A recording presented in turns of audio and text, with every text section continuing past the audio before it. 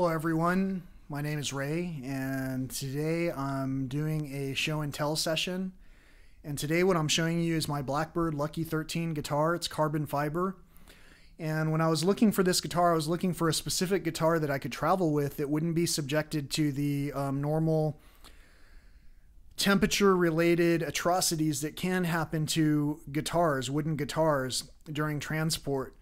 Not that I've ever run into a situation where any of my guitars have warped or been rendered inoperable because of any kind of variations, but there have been times when I've literally driven from the northern Montana area down to San Antonio, Texas, where the temperatures were freezing up in northern Montana and the temperatures were in the mid 80s in San Antonio, and those drives didn't take more than 27 hours straight, where I just pretty much stopped for gas and food. And by food, what I mean is just to eat a snack while I was, pumping gas or whatever. And on that note, when I'm usually stopping for gas, I'm not stopping for the foods that are in the gas station anymore. I usually bring my own stuff with me. It's either a stock of pistachios or cashews, something easier to eat while I'm on the road, or non-super runny fruit like bananas or something. Grapes are great.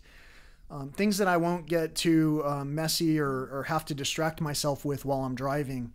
And a lot of times when I'm driving, again, it's basically just enjoying the ride, and I'm not really expending any energy doing that. So to drive for 27 hours is not really a big deal. To stay up for 27 hours doing things at home is not a big deal.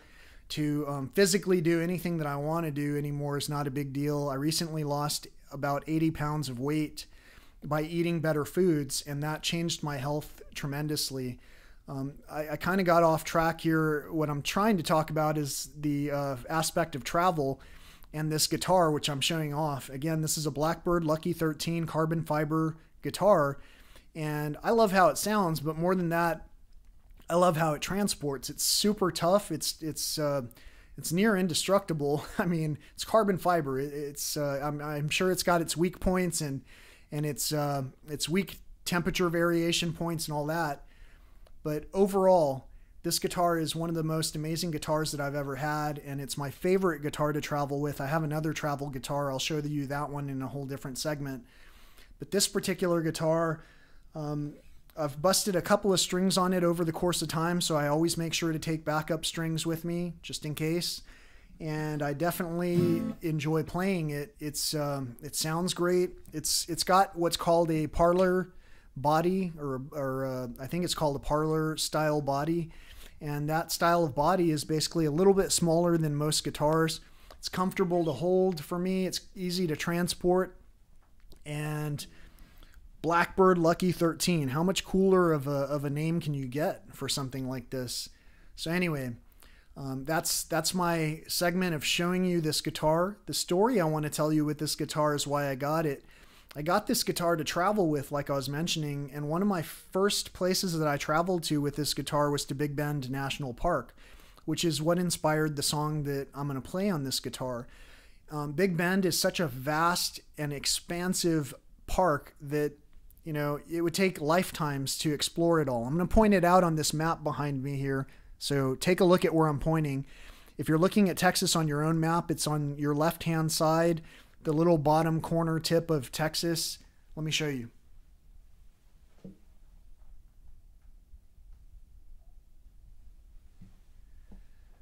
I think you can see this if you're looking at this on especially if you're watching this on a high-definition TV or some kind of a big screen, because these videos can be played on your full screen, where you can enjoy a lot more detail, by the way. Not that you want to see me all that much, but there are some details that you just might miss if you don't watch it in its full glory. So I hope that you enjoyed me showing you this Blackbird Lucky 13, but since it's a guitar, to show it to you, to really show it to you, I have to actually make some sounds. I'm going to make some sounds too, telling a story about Big Bend, and my voice is not nearly as beautiful as the voice of this guitar, but I hope that you'll try and listen along and hear the story. And it's really, it can be interpreted a lot of different ways. But in this particular case, I'm talking about becoming a fan of a place and then realizing maybe much too late that I should have taken better care of it. And so that's what I'm talking about. You know, when we were young, we all made some decisions to eat improperly and to follow the habits that were taught to us by our forefathers. And maybe it's time to start changing those energies along the way. When I was young, I didn't know the things that I would do. When I was young, I didn't know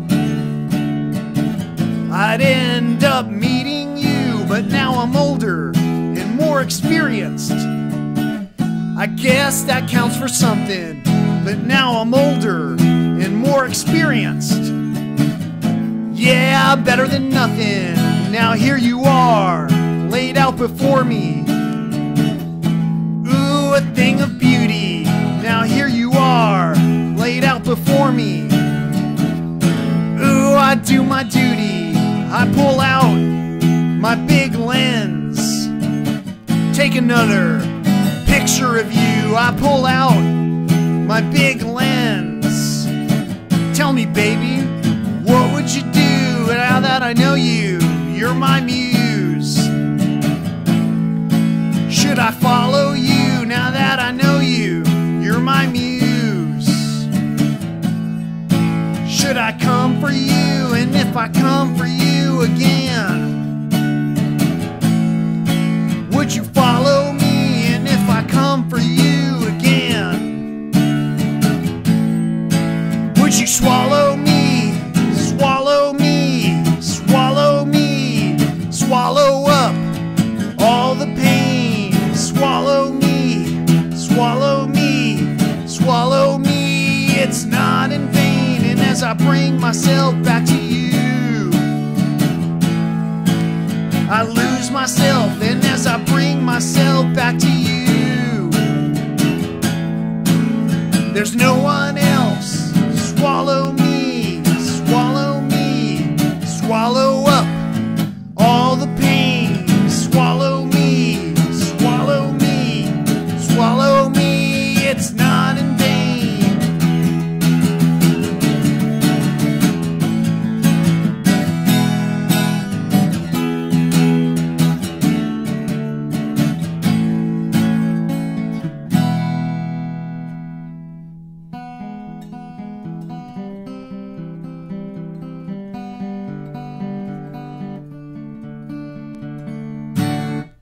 This guitar is really nice. I really love it. I'm using a Dragon pick. It's a carbon fiber pick. It's a little bit more difficult to accurately pick at the strings because it's not a flexible pick. It's very rigid.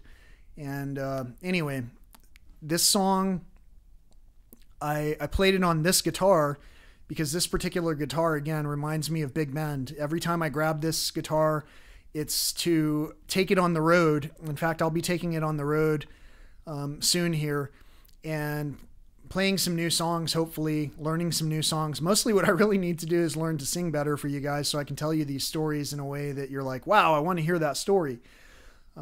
But this particular story is about when I was young, I didn't know the things that I would do and that I'd end up meeting you. And in this particular case, it's talking about Big Bend.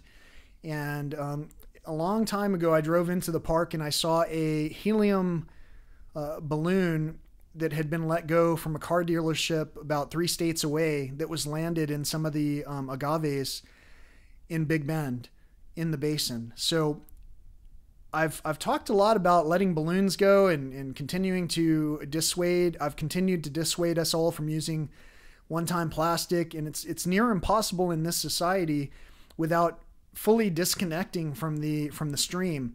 If you have grandkids, if you have children, I should say, and you ever let your grandparents watch the kids, I've seen table after table at every place I've gone to where grandkids are taking the kids out, where the grandkids and the kids alike take to-go cups of sugary substances in plastic cups with plastic straws home, thinking that recycling effort and that high blood pressure pill will solve everything in the long run, when in reality, all we had to do is watch what it was we were putting in our own hands, and maybe talking about it in a way that made sense to our family so that we could make some better decisions. So I hope that these, when the time comes and when I'm swallowed up into the nothingness that's not actually a nothingness, when I'm swallowed up into the eternal energy that will call us all back, basically, I just hope that I was able to spread some kind of joy and bring a smile to someone's face.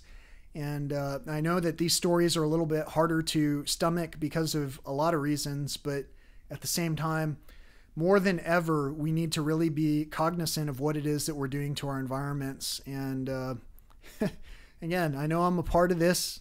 I've caused a lot of this, and I will continue to cause a lot of this. To live is to consume, as I heard it put on Jupiter Ascending.